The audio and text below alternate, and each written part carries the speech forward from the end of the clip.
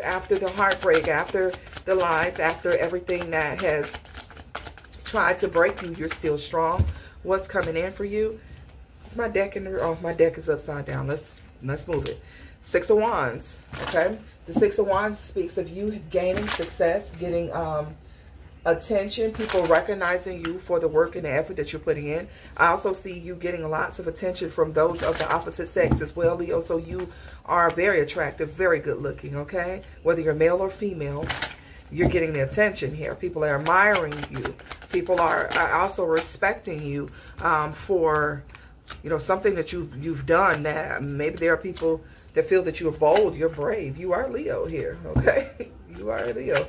All right, so Page of Swords. All right, so this could be about something here that you have put a lot of time into studying with the Page of Swords. This is something that you